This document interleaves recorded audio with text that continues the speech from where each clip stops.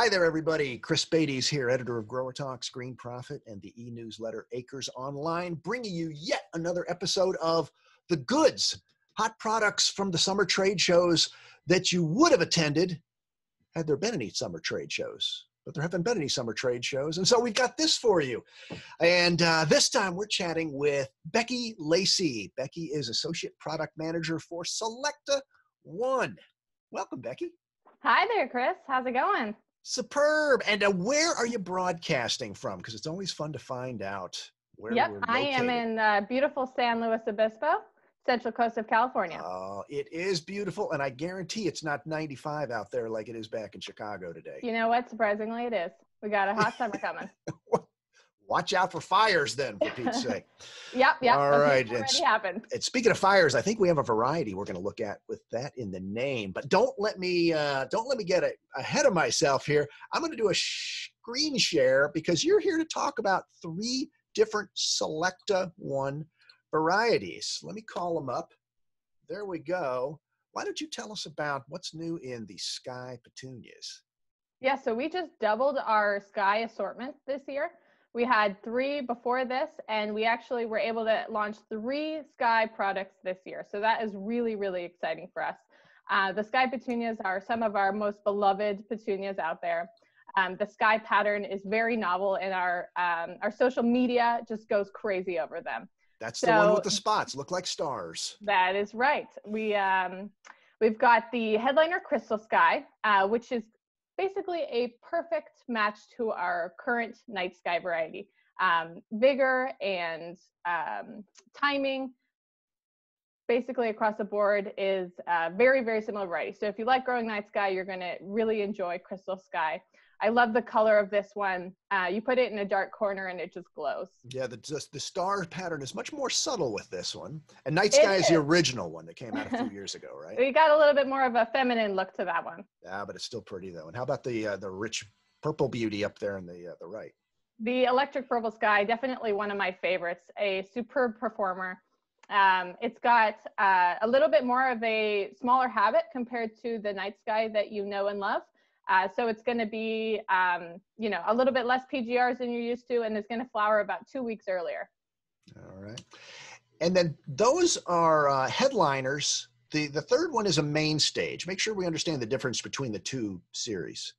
So we're super excited because this is the first Sky pattern to enter into the main stage series. And the main stage is going to be a larger, more premium basket petunia.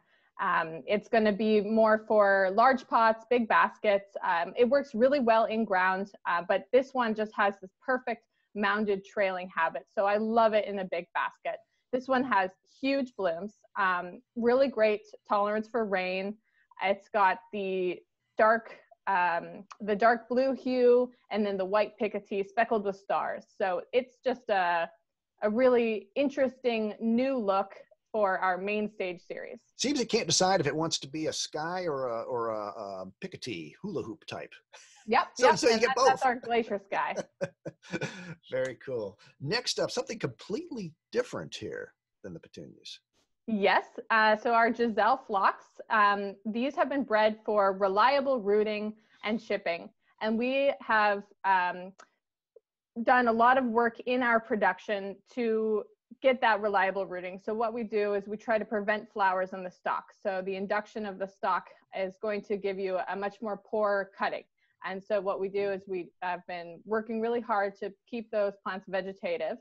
And that has led to 4 new colors. So it's basically an overhaul of our current series. We've been able to add the Giselle Red, and that's probably one of our number 1 varieties this year.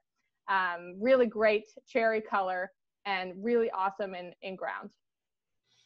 And these are, that's a grower trait you just talked about, but for the consumer, I think heat tolerance is really outstanding. I do have the red on my own patio, and it is 95, and I was looking at it this morning. I'm actually making a video about some of the varieties out there, and it was covered with flowers and healthy and beautiful. Yeah, so it's got mildew tolerance or resistance. We gotta work that into our horticulture industry. It's the resistance of mildew. It works really great in combo, so you see it there in a few combinations. I really like to grow it with helichrysum or sedum or a thriller item like you see here in the photos. And yeah, it does really well outside early spring. It flowers early and it stays late in your garden. Beautiful. All right. And lastly, I mentioned fire. Here's what I was talking about. So the Fireball is a new variety for our Dahlia series. Our Dahlia series is our tried and true series. This is one of our longest series in our Selecta assortment, and it's our medium vigor garden dahlia.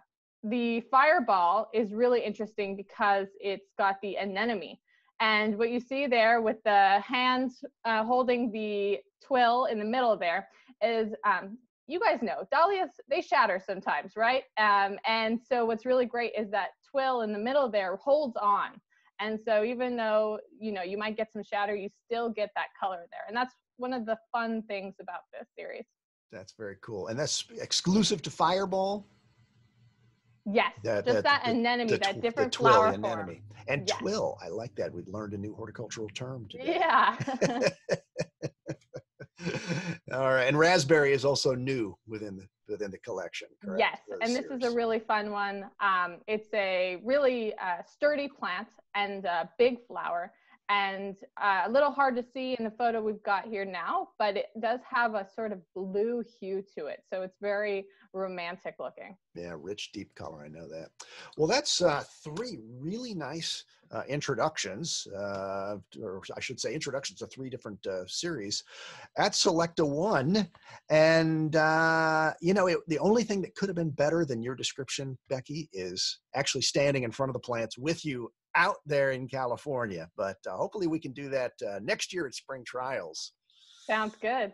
All right. Until then, on behalf of Becky and all of her friends at Selecta One and all of my peeps at Ball Publishing who work hard so I don't have to, I'm Chris Beatty saying thanks for joining us. Thank you.